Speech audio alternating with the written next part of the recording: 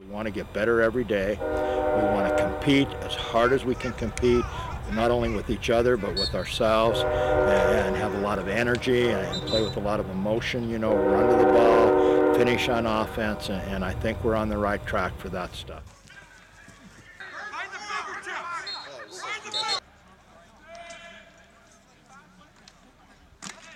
All four guys that are here at quarterback now, starting with, McKinney and Shea Smith-Wiccan, they played all season and had never played in college football games. So, obviously the experience they got helps a tremendous amount.